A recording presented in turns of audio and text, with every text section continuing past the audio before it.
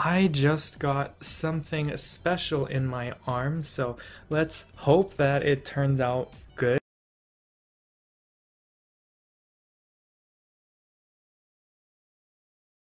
But today I want to talk about something that is kind of a hot topic among language learners, and that's, should we learn languages of the same family? In other words, should we learn similar languages? Is it good or bad? And I want to talk about that today because I have an opinion. The quick answer to that question is learn whatever you want. As long as you have a passion, you should learn any language your little heart desires. However, I can recommend some things and warn against other things if you're going in this direction. So first, let's talk about some negative things that happen if you learn two similar languages. Well, the obvious thing that people can assume is that you can confuse languages because they could be similar. Because structures can be similar, vocab can be similar, grammar can be similar. But personally, in my opinion, I don't really confuse languages because pronunciation is pretty distinct to me. If I'm thinking of two very similar languages, the difference to me would be the pronunciation of those similar words. I would never accidentally say in my French sentence, je veux dire quelque chose.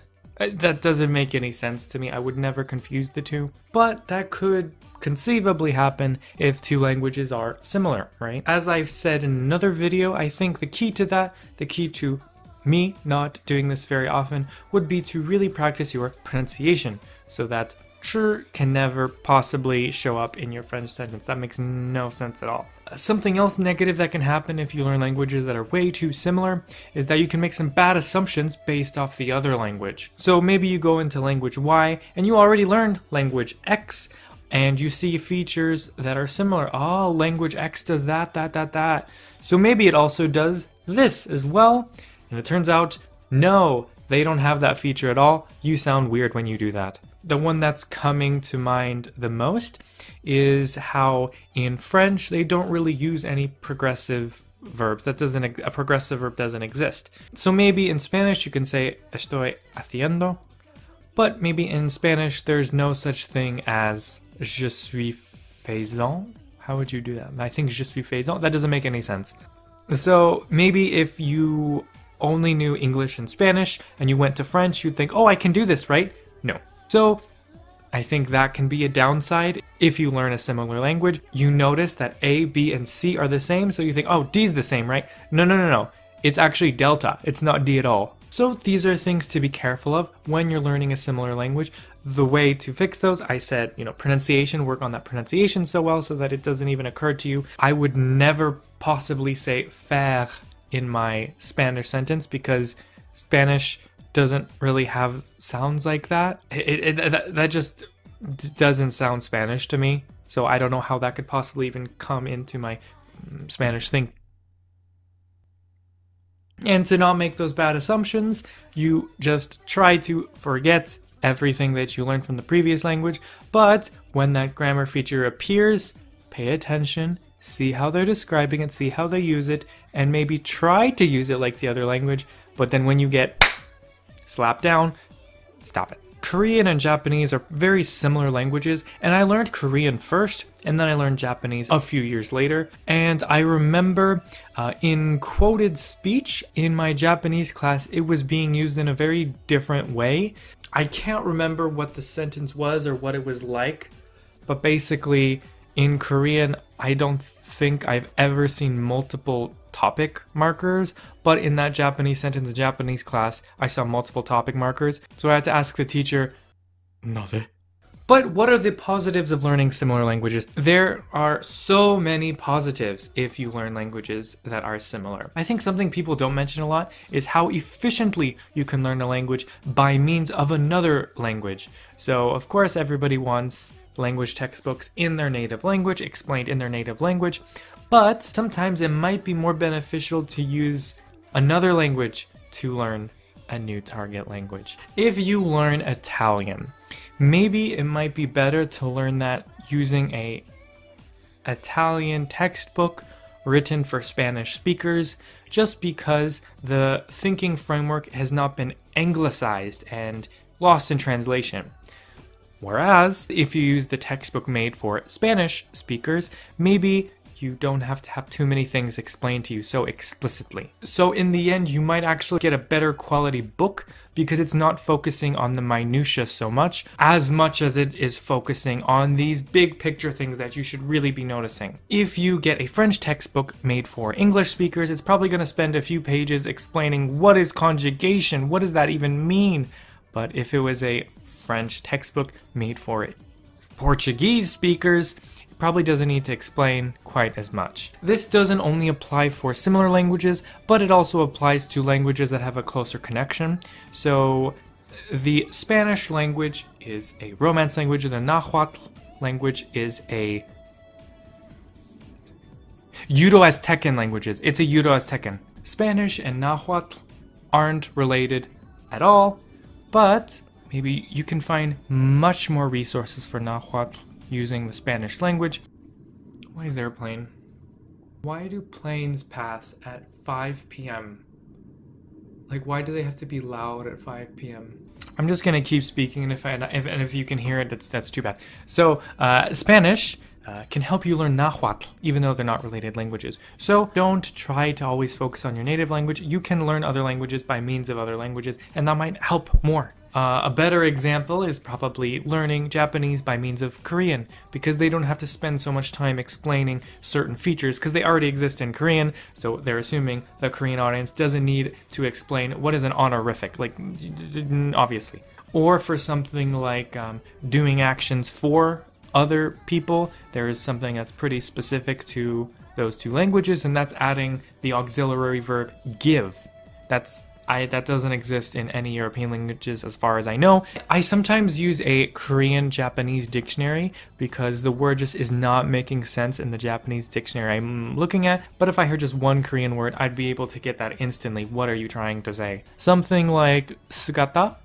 I couldn't understand what the dictionary was trying to tell me, but I looked it up in my Korean-Japanese dictionary. I saw mosu, and I thought, okay, I know exactly what you're trying to say. I think another great positive of learning a similar language is that you can deepen the understanding of the languages you already do know. I have a much deeper understanding of English thanks to specifically Swedish and German, which kind of opened my eyes to some features that are completely absent in Romance languages, which people love to learn. But if you open your eyes to some Germanic languages, you kind of understand why English does some things in very annoying ways. That's just a Germanic feature. Something like word order, something like particular vocab. Okay, that makes sense. When I learn German and Swedish. Maybe on a artificial level, the words take and die have a closer etymological tie to Nordic languages, which kind of also gives you an idea about English history. Oh, these words take and die are taken from Swedish? Okay, that kind of tells you something about the interactions between Old English speakers and Old Norse speakers. Then there's some things that English resembles German more, like phrasal verbs, and learning German would kind of expand your knowledge about English. Okay, this video, I need to clarify, is not about only languages that have genetic connections, because there is such a thing in linguistics as a Sprachbund, which is an area of geography where languages share similar features to each other. Despite not having a genetic relation, some features cross over to other languages through communication with other groups. Japanese and Korean, for example, have no genetic connection as far as we know, but it's beyond a shadow of a doubt that they have some very similar grammar features, similar structures, and that can be explained by maybe some kind of East Asian Sprachbund. Maybe another similar Sprachbund connection would be the Balkan Sprachbund, where languages just inexplicably don't have infinitives. So in Albanian, in Bulgarian, and Greek, as far as I know, those languages say something like I eat. So you always conjugate verbs depending on person. There's no such thing as an infinitive. But these languages are from different branches, and languages from the same branches don't have that connection, so it's the geographic connection, the Sprachbund, which connects them. This also applies for the topic of this video. Okay, you can learn a language from a Sprachbund, and you can notice, oh, I understand that feature, I understand why we do that, and maybe that'll expand your knowledge even more. Languages who are geographically close normally have some other kind of connections, even if they're not genetically related.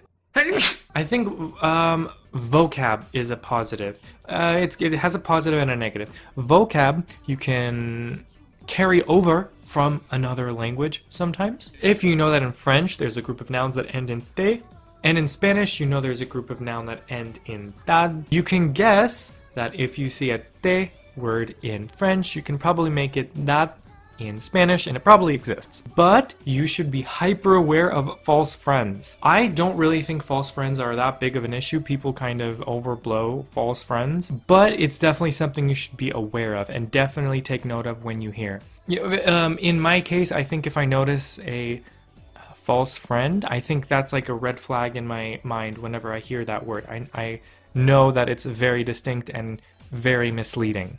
For example, the English word gift is something you give to someone because you are happy, and in German, gift is something you give to someone you want to kill. So basically, my recommendation is to learn what you want, and you can reap more benefits if you learn a similar language. If you want to go on that polyglot journey and you want to learn a bunch of languages, there is no harm in learning a similar language. Just be careful of your pronunciation so that you can distinguish some words. Be careful of false friends, but other than that, I think it's only helpful if you know similar languages. So that's that on that. So keep learning those languages. I will see you for a new video very soon, okay? Bye-bye.